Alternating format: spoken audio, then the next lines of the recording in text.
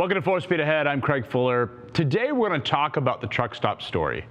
It's a company that was bootstrapped by Scott Mostrup, it took a minority investment from Sagemount in 2016, and ended up selling a large majority share to Iconic in 2019. And so we're going to talk about the entire journey of what it was like being a part of the truck stop story and what the future looks like for the truck stop team.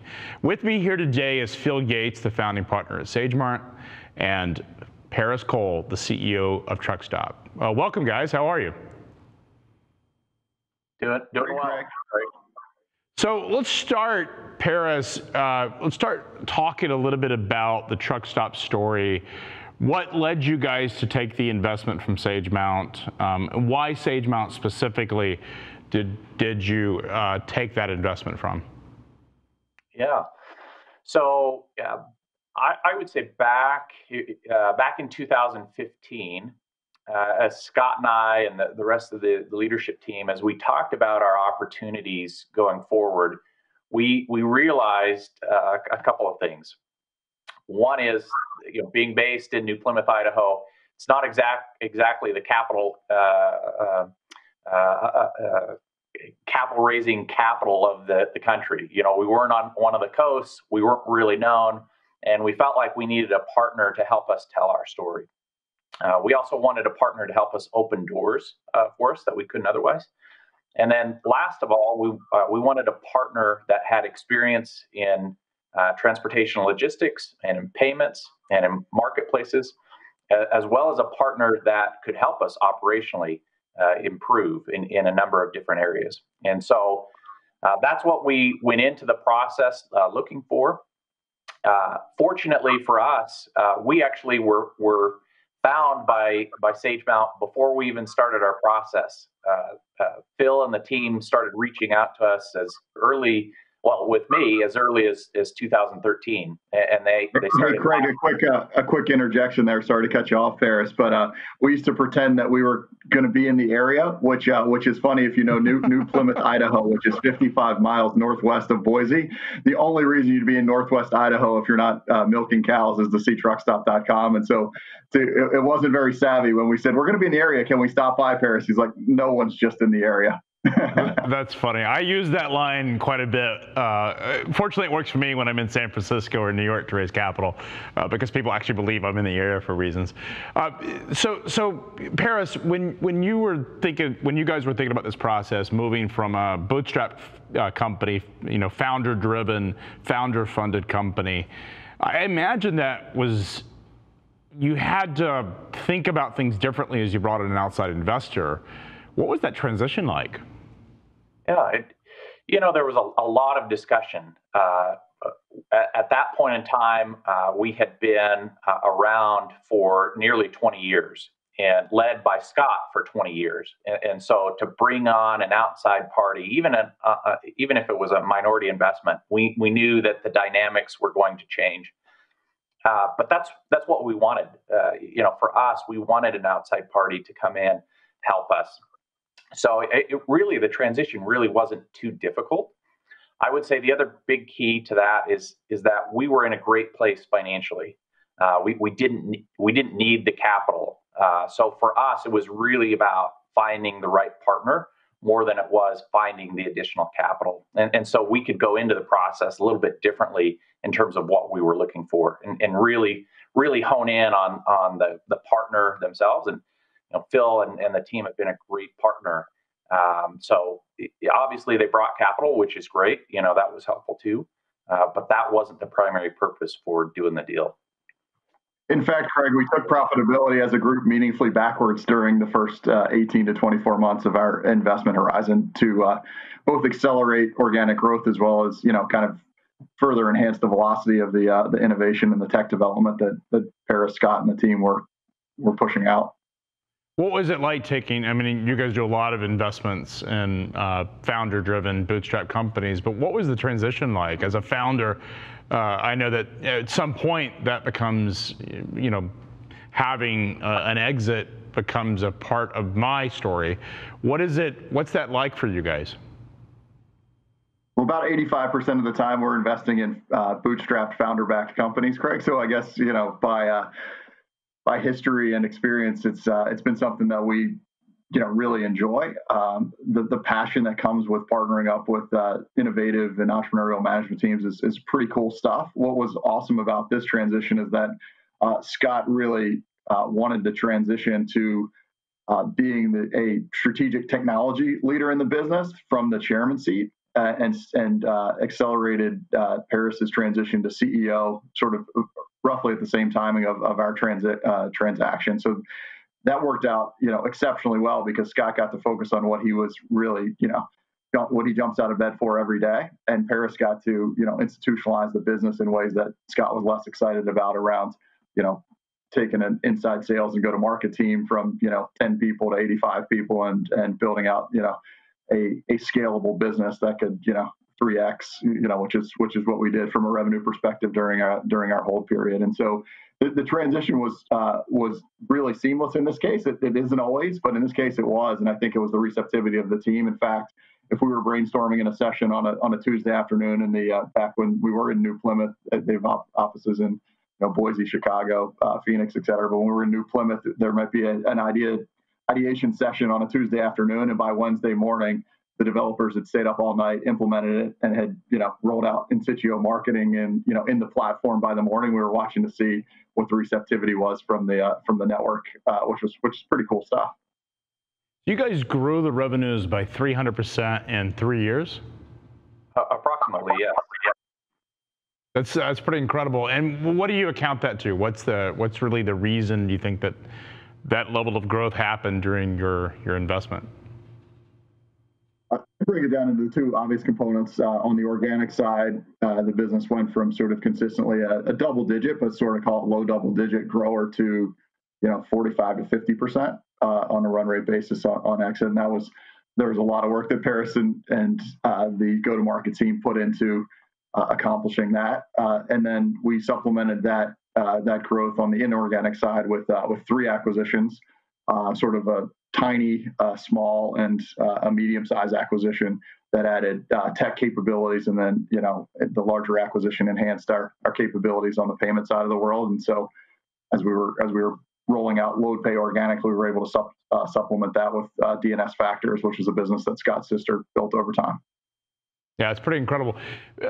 Phil, when you were looking at businesses to invest in, you guys obviously get a lot of deal flow.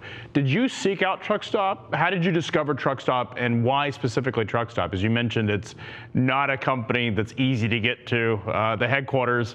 So I'd love to hear that story of why TruckStop and how you guys discovered each other. Perfect.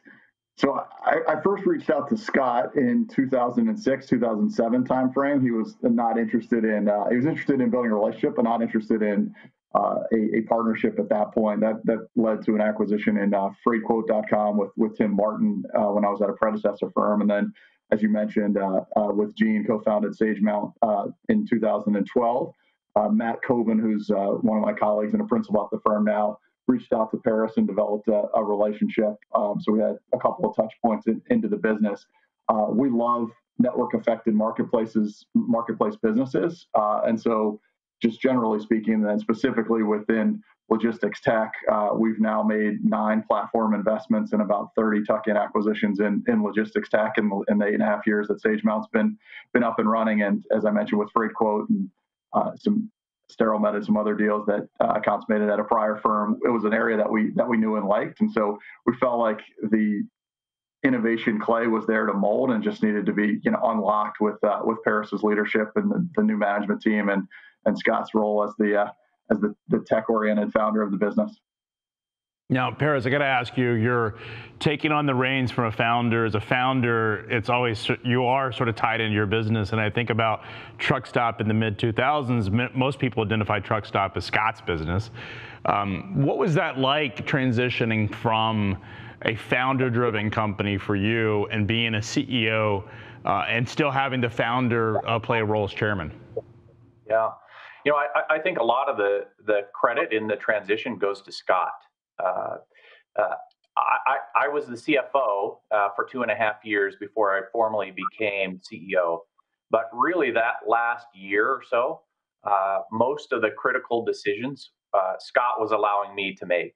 So, sort of behind the scenes, Scott and I would talk, and he would defer to me usually when we make that decision. So, while I formally wasn't the CEO until late 2015, in substance, I was acting as the CEO in many ways behind the scenes before then. And so, and again, I think it's been difficult at times for Scott. I'm sure uh, not every decision that I've made has Scott agreed with, but he's always supported me, whether he agreed with it or not, which has been really fantastic. And thankfully, I've got a great team around me, and we've had some great success. So overall, I think we've made some great decisions, and we've had a great amount of success. But it's I'm sure for Scott, if you were to ask him, at times it's been maybe a little bit nerve wracking, or a little bit hesitant on some of the changes that we've made, because they wouldn't have been changes that Scott would have made. But I think that's been part of the success. Is I bring a different skill set and a different perspective than Scott has, and I think for our stage of growth and where we're at, that's what was needed. Yeah, it's always been a founder in transitioning to a management team. I've been fortunate my board has encouraged that. Effectively, you end up firing yourself from every job because the people that you hire are better at doing the jobs than you are. But it is a transition. It is one that is both exciting because you realize as the largest shareholder of the company, you benefit from your investment performing quite well. But it's also somewhat discerning because you've built this business in many ways as your baby, and so it's hard to sort of make that transition. It's oftentimes empty nest syndrome for founders. I'm curious, Phil, when you guys came into the business, you saw lots of opportunity. You identified growth. You talked about the explosive hockey stick growth that came during the period that you guys were an investor. Where do you credit the impact of Sagemount coming into the business? Where would you guys say that you had the most influence on the growth of the truck stop story? I would probably point to the organic side, and it was implemented by the management team, and we had great leadership on the sales and marketing side, and obviously ultimately led by Paris as well. We have a team led by Kurt Whitty called Sagemount Growth Factors, which is our answer to what else do we bring to the table besides just strategic counsel and capital, and Growth Factors is free of charge and as requested by our management team. So it's not a dictatorial approach to an operating partner or a playbook or that type of thing. So it's very situation specific, and each solution for each particular company is bespokely created. And so in the case of Truckstop, it was getting the right combination of enterprise orientation with inside sales, and obviously I think Paris would agree with this. The lifeblood of Truckstop all along has been, that carrier base, that modern day cowboy that is the U.S. trucker who's doing so much for our country, getting goods across the business and keeping the economy rolling. How can we make their day, that much more efficient, make their life that much more fruitful? So how do you reach them? They're a hard constituency to reach, given the obvious constraints of rolling across the country. And when they get home, they want to spend time with family, not necessarily logging into apps or otherwise. And so I think building out that organic capability and the go-to-market strategy around the organic side is probably where I'd point. And Paris can correct me where I'm wrong. Where I'd point is where Sagemount really helps move the needle. Yeah, I would say that would be the primary area. Certainly, Kurt and his team did a phenomenal job helping us through our journey. So that was fantastic. I would also talk about the support that Phil and the rest of the team gave us on the M&A side as well, though. That was part of our story. I would say a minor part, but certainly a part of it. And we had countless discussions about the three acquisitions that we did over Sagemount's investment, and a lot of back and forth, and our team really relied on the Sagemount team to help us through those acquisitions, whether it was thinking about how to structure the deal or actually doing diligence on the deal. They helped us with both, and it was just a great partnership. Greg, I think another area where we prided ourselves in getting our fingers dirty a little bit was on the payment side. Payments is an area in addition to logistics tech where we've had a lot of historical investing experience. The independent board member that we brought to the table, but Scott and Paris ultimately invited to join the board, Roy Banks, has been an executive that we've backed in the past, and someone who I think was helpful to Truckstop as they rolled out their payment strategy, which included load pay organically as well as the DNS factors integration. My partner Blair Greenberg's pretty deep in payments, and he really dug in on that point. And as Sarah said, Gerald Costado at our shop really lost a lot of sleep getting those acquisitions integrated. So it was definitely a team effort. Yeah, I'm a freight guy, trucking guy with a payment addiction because I spent 10 years in payments, and certainly understand the opportunities in just how historically the payment to carriers and collecting from shippers, just how difficult that process is and fraught with both opportunities and challenges. So I certainly applaud you guys for marrying up the marketplace with the payment and settlement vehicle, because I think that's quite instinctive and smart. So Phil, when you guys came into the business, obviously, as an investor, you're looking for a return. You're thinking about how do we position this company for growth, and then how do we position it for exit. What was the steps that you guys took to think about exit? And was the Iconic investment, was that something that they approached the Truckstop team or approached you guys? Or did it happen with an outreach of a banker that was involved in the process? Sure. As we entered the investment period, even predating our investment, we sat down with Paris and talked about our mission, if you will. And our mission was what we were trying to accomplish over a 3 to 4 year period of time. And it was both, quantitative metrics, growth, acceleration, M&A, et cetera, but also aspects of, innovative velocity on the technology rollout side, cultural aspects of the business, best places to work in each of our respective cities, et cetera. And at kind of the end of 2018, the board sat down and said, gosh, it doesn't always happen this way, but we've checked almost every box, if not every box of those missions. Behind the scenes, similar to us, Iconic had been reaching out to Paris and team about establishing a relationship, and so it was an ongoing dialogue. And so Dave Dolan from DCA had always been an unofficial advisor to the company, and became an official advisor, and sort of, if you will, herded the cats of Iconic and other well-heeled investors. It wasn't a point in time where the team was interested in a strategic exit.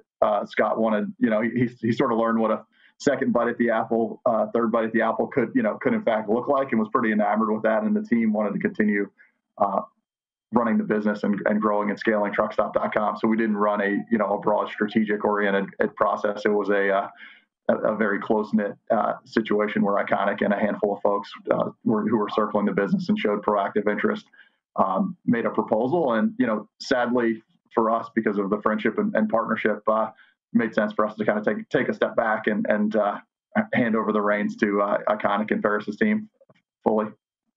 Yeah, it was in many ways the worst kept secret in the industry that Truckstop was positioned, but it was a lot of investors really were pretty aggressively interested in the Truckstop story, as we talked to both during the process and after. A lot of them during the process wouldn't talk, but certainly after. I'm curious, as that sort of came together for you, Paris, you guys chose the Iconic investment. Obviously, valuation is very important, and what they're willing to put into the company, as well as into Scott and the team. You guys were able to get what's reported or rumored as over $1 billion, or nearly $1 billion for Truckstop. That must be a heck of an accomplishment, but also a big level of responsibility for you to live up to the valuation and continue to grow it. Yeah, it's for us, it's been very similar to our transaction with Bregal Sagemount. When we went out and started talking with investors, just like we did with Bregal, we were focused on a great partner more than anything else, more than the valuation, more than the network or other things. It was really about the individuals that we'd be working with, and so Iconic's been fantastic, and the transition really hasn't been that difficult. I would say it really just feels like a continuation of what we were doing with the Bregal Sagemount team, and one of the things that, or I would say the biggest difference more than anything else, is just where we're at in our maturity as a company. With Sagemount, we had just brought out our Pro product, and we were heavily focused on sales, and so we made a large investment in our sales and marketing team. Now, where we're at, we've got new innovations that we're bringing to market, and so we've made heavy investments in our product and development team, and we've seen some of those already with our Book It Now product, and we've got new products that we'll be bringing out here shortly that we feel can really help our customers and help the industry. So the transition's been relatively easy. They're great people, just like Phil and the team have been great for us. So thankfully, we've had a great transition. Paris, is there any element of being, to taking the investment from Iconic, a firm that's, in Silicon Valley, funded by a lot of really successful internet entrepreneurs, does that help in terms of giving you guys technology guidance and that sales motion and the machine that is Truckstop sales team? It has. It's been great for our team to network with either other portfolio companies of Iconic or people within their family office. And so we've been able to, for example, our product and development leaders have been able to speak with individuals that normally we wouldn't have access to, and certainly not from New Plymouth or from Boise. And so to have access to these individuals, to learn from the things that they've done as they scaled their businesses has been invaluable for us. And that's one of just many things that Iconic brings to the table. But their network has been really incredible for us. Is there any difference working for or I shouldn't say working because it's still your business, but working with an investor based in New York versus one that's based in the Valley? In this case, there really hasn't been that much difference. I know with some firms they can be different, but for us, it's been very similar. And honestly, that was one of the things that attracted us to Iconic is it felt very similar, or our discussions with them felt very similar to our discussions with the Sagemount team. Well, Iconic's had a heck of a run. Snowflake, they were one of the investors. Reportedly, their investment in Snowflake that went to IPO earlier this year is the largest venture investment in history. I don't know if that's true. Certainly rumored to be above what the Facebook IPO was, but they would know something about that. I want to talk a little bit about what's next for Truckstop. You've got this investment with Iconic that can certainly hold that investment for a long time. But is there an IPO in your future, Paris? We're not focused on the outcome. The same thing that we did with Sagemount, with Phil and the team. We're focused on building the very best company that we can in providing the most value to our customers that's possible. And we feel that if we can do that, the outcome will take care of itself, whatever that may be. And so I try not to get too focused on that next outcome. I really honestly do believe that it will take care of itself if we build a great business. And I love optionality. And if we continue on the path that we're headed down, all options are available to us. IPO just might be one of them. Well, best of luck in that process. Phil, I want to ask you, you guys have been making a lot of investments. You've talked about some of the deals that you guys have done in logistics and freight tech, a lot of activity. There's also been a really hot IPO market. You've been involved in the SPAC elements or SPAC listings. What's going on in the IPO market that you're seeing? Never believed I would tell you this, Craig, on April 1st when we were working on scenario planning and liquidity management for our portfolio companies, the in case of emergency break glass plans. But we actually were involved with 2 IPOs. One of our portfolio companies out of our opportunities fund, Zoom Info, went public via the traditional route, and then Open Lending out of our equity fund went public via the SPAC route. So I would say it's interesting to me. When I started my career back in the late 90s at Alex Brown, SPAC was a 4-letter word that less than attractive companies used to use to backdoor their way into IPO scenarios. I'll tell you that's changed meaningfully. North of $50 billion has been raised in SPAC vehicles this year, and really high-class, high-caliber companies are going public via the SPAC route. Whether it's Health Plan or DraftKings or Open Lending, companies that could easily hire the who's who of the investment banking world to take them out in the traditional IPO are choosing the SPAC route.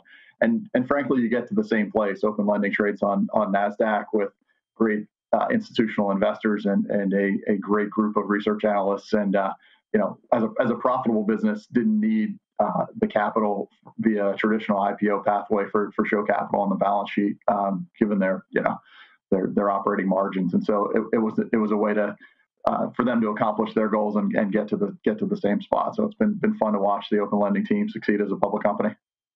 Now, Phil, we often think about the opportunities that exist for FreightWaves and opportunities, but in terms of inbound interest to us, how should we evaluate an IPO process? I think, like Paris said, if you embrace the journey and continue to build the business, great things will happen. I think whether you're talking SPAC or IPO, there has been a market shift up. And when I started my career, if you were a company valued at 300 or 400 million, it was quite viable to go public and get really interesting, boutique, if not bulge bracket investment banking research analysts following you. That has really clicked up to the the $1 billion plus market.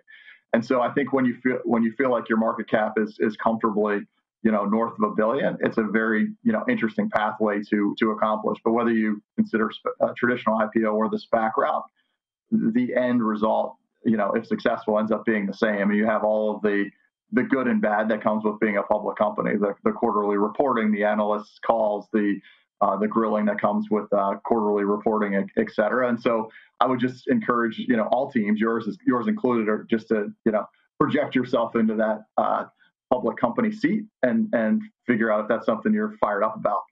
And if you are, go for it. Does it? You talked about the threshold increasing. What is the revenue threshold in terms of ARR, just general revenues, have to be to start to get that $1 billion valuation from what you see? Probably the simple math is roughly 100 million of ARR. When you get there and you can apply public multiples, then that's probably an area I'd sort of, just a generic reaction I'd give you. But it's all idiosyncratic to each unique deal. I'm sure Dave Dolan will have an opinion on the investment market when we're ready to have those conversations. Well, gentlemen, I really appreciate you coming today to talk about the process. There's a lot of exciting opportunities ahead in the logistics market. And we really appreciate the work that you guys are doing at Truckstop and recognize the opportunities that you're bringing to your customer base, as well as the investment that Sagemount is making. And the opportunities that exist. So guys, thank you so much for coming on to our Venture Summit here today. Thanks, Greg. Great to see you guys.